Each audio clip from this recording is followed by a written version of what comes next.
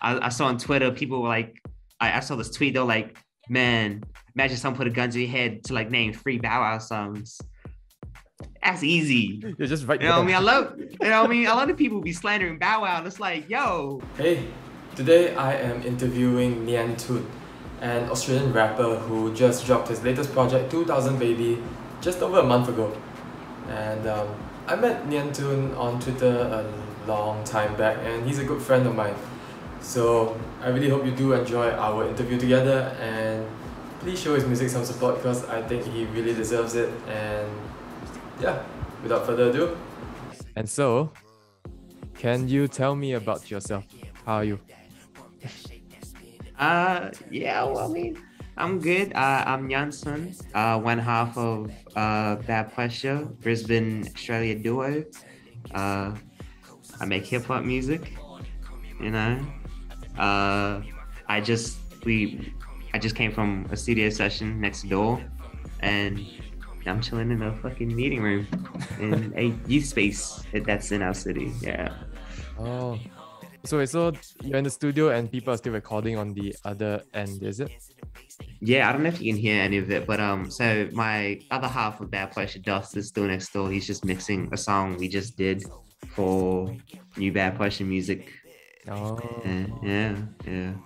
So yeah, because we come to this youth space every now and then because it's free and it's cool. A lot of good energy. A lot of cool people here. right. Yeah. Right. So, how often do you record then? Not as much as I'd like to. Yeah, like it's slowed down relatively, especially since we wrapped up 2000 Baby last year, put that out. Yeah, now we're just getting back into it. We've been rehearsing for a show that we have next month on the 26th of Feb. So excited for that. It's been a while since we've had a show. Yeah, big things coming, and Yeah. so, because there are big things coming, so I want to talk about your latest EP as well, like 2000 Baby. So Yeah. it's a very striking name actually for me because I kind of grew up in the 2000s as well. So Yeah. I wanted to know like what the reason was for the name behind this project. So we chose 2000 Baby because I wanted I wanted to do a project that was inspired by the early 2000s, the early to mid 2000s. And I went through, so originally I just had like title ideas and it was just like a whole list of them. So there was like Air Force Ones, the Nokia, Motorola Razor, Right. fucking what else? Flip phone was actually one of the names I had for the EP, but then it ended up being a single. And I don't know, I chose 2000 Baby because it just felt right. I was literally born in 2000, so it's like I'm quite literally a 2000 baby. So I was like, yeah, it just feels right. It felt right. And yeah. Yeah, so it kind of just feels like your life as a title then. And, Yeah, basically. yeah. And since you're inspired so much by 2000s things, right? Is there anything in particular that really influenced you?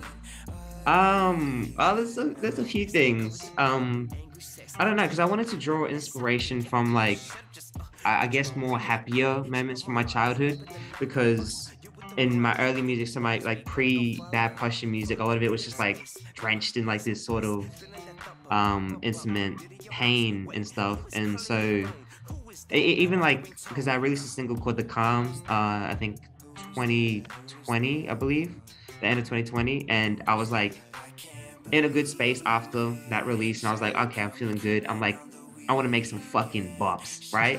I want to make some shit that like just you can play in your car and like play out of some like really loud speakers.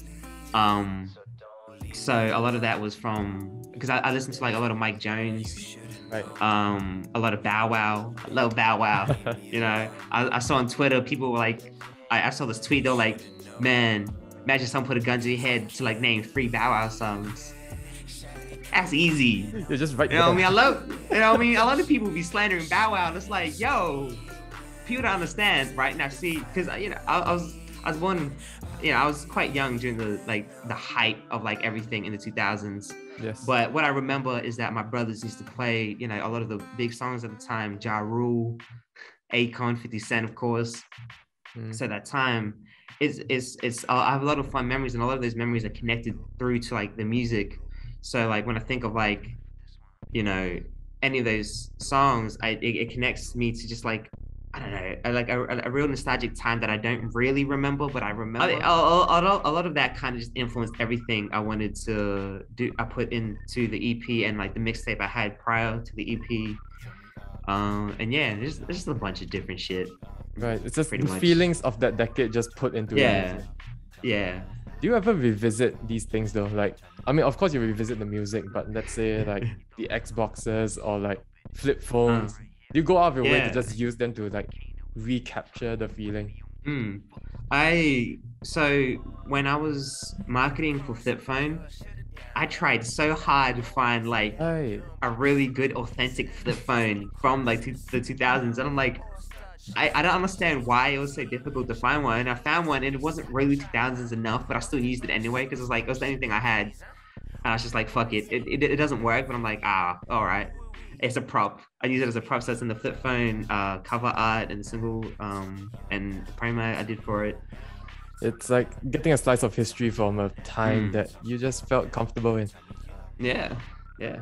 Yeah, and also since you mentioned it a lot, I wanted to ask you about flip phone as well, because I mean we follow each other on Twitter, and you Yeah. were really pushing for flip phone for 3 4 months, I think. Yeah. It was like quite a long time. See, the thing with flip phone was right when we did it. It was like back in I think April 2021 when we had like the first like demo of it, and I previewed it, and like I was like, cool, it's whatever. And then like a few people were like, man, you need to drop this. You need to drop this. We had like a small show, and then I played it there, and they're like, yeah, you gotta drop this. So for like, I was like, all right, cool. For the next few months, let me just finish it because it wasn't up to the standard I wanted it to be. Mm, And so, we spent like the next few months recording, re-recording, mixing, and then like trying to get the cover art and the promo done. And so while we were doing the actual promo leading up to it, the song was still not finished. right. At least, I mean, Uh-huh. I could have just released it, but I didn't feel like it was where I wanted it to be. But we did the promo. We created the Young Boba Tea character as like a joke, but people refer to me as that sometimes. I'm like, okay, I mean, it's my Twitter handle. I'm like, you know what, whatever. Um, but yeah, the promo for that because it was, I don't know, it was the first time we made a song that was just like as fast paced as like thumping. There was a lot of like bass in that song. Mm, And that's what I wanted. I wanted a song with a lot of bass, and yeah, I think by the time I finally released it, people were kind of like, I don't know, the reception wasn't as great as I was expecting, but it was fine. It's cool. A lot of people loved it. You know what I mean? It's a yeah. I don't know. it's a great song though, and Thank honestly, you. I think it is a standout on 2000 Baby. Thank you. Yeah. Yes. Yeah. Um. But I also want to ask you though, because I might be wrong about this, but for flip phone, was there any like Pharrell influences because of the what do you call it, like Yeah, the beat, right? Yeah. So during the recording of the EP and like that song, so my mate Doth, so the other half of Bad Posture, he produced it. He sent me that he made a bunch of beats one day, and he like showed me it because I already had the idea for like flip phone because it was like I said, it was originally supposed to be the EP title, like one of the EP titles I had. And then I was like, wait, so I knew already I wanted Flip Phone to be the title, like the lead single. Mm. I wanted the song to be called Flip Phone. I'm like, yes. I don't know why, but I was just like, yes, Flip Phone is the one. And I was like to him, yo, I need like a really pumping ass song. So he played me like these beats. So I was like, all right, cool, whatever. And he played me the Flip Phone beat. And I was like, this is the one. This is the one. I'm like, yo, we got to turn this into Flip Phone. And so he did a couple like references for like the hook and stuff, and I'm like, all right, cool, we'll use that. And then But yeah, definitely, yeah. So the Neptunes, Timberland, a lot of that was in rotation because we love Neptunes, we love Pharrell. I have a mixtape called Neptune's Prodigy. You Right. know, Yes. so we love, yeah, we love the Neptunes, man. Chad Hugo, Pharrell, fucking geniuses. Timberland, of course. Mm. You know, Timberland outside of the music, bit of a weird guy, but like His music's his great. production, yeah, you know, what I mean, I love his music, the impact, the influence. It's definitely strong. I don't know if it was intentional, but it was what we were listening to. So yeah. Right. And honestly, I mean, regarding the reception of Flip Phone as well, right? I think even if it's not as great as you think, I feel like it's an essential track in your discography because it really just channels that 2000 baby Yeah, feel, that 2000s yeah. like era that is also kind of modern at the same time. Mm, So thank yeah, you. I still think it's a great track, man. Thank you. Thank you. And now you are trying to, I guess, bring back certain elements of the 2000s into like our current day music then. Yeah, I'm trying to bring back Crunk, man. I remember when Duke Deuce dropped that song "Crunk Ain't Dead." I'm like, yes, Yes. Crunk Ain't Dead. That's such a good song, man. He a crazy dancer. Oh, I love Duke Deuce.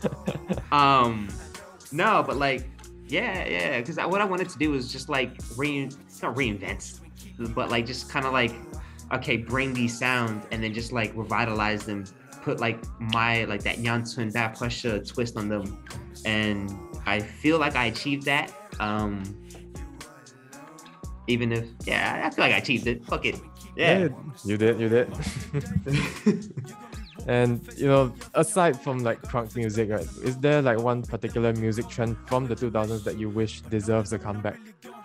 Well, I mean, it kind of goes with crunk, but like crunk and R&B when Sierra came out with Goodies and like Usher with that fusion of crunk and R&B was great. Neo Soul, I really want that. Like, I don't know, because I didn't be keeping up with a lot of genres or like just the music scene in general as much as I feel like I should be, especially as an artist. But like particularly like Neo Soul, like Music Soul Child is one of my favorite artists of all time. His first like 3 to 4 albums, oh my god, oh my god, like yeah, you know, like his hit single, I think Just Friends, right, off his first album, I think. Actually, we sampled that and we have a beat for it for a Bad Pusher song, but we haven't written to it yet. But when we do, it's gonna be crazy. Hopefully.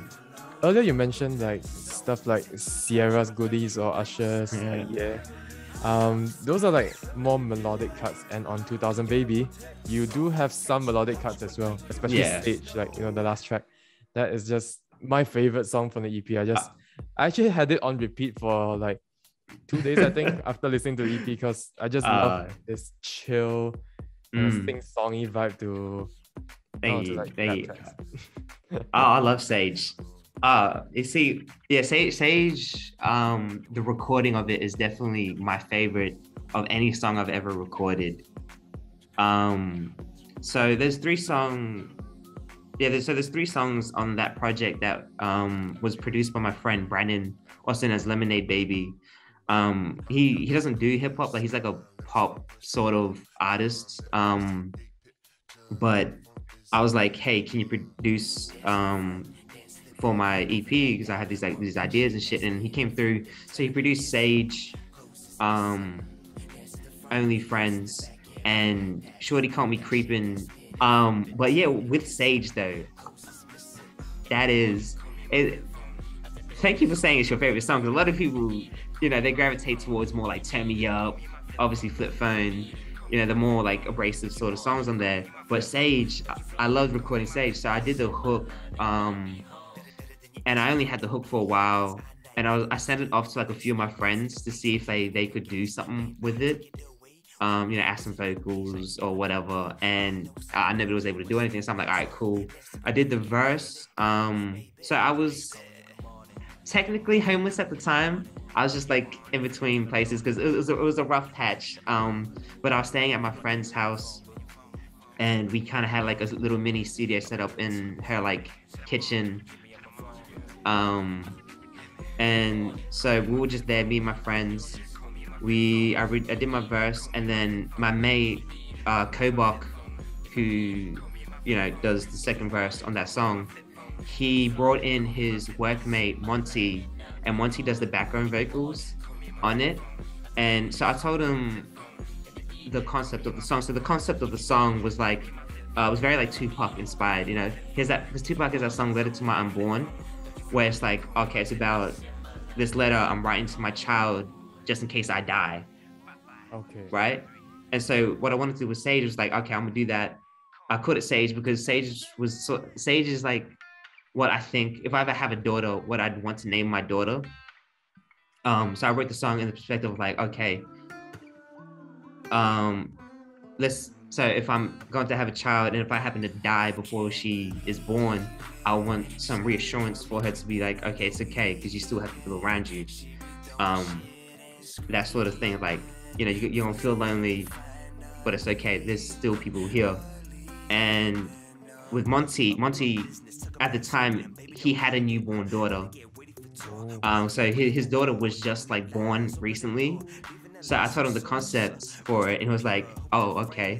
It hit him in like in a different sort of space because obviously it's a lot more home to him because he just had a daughter.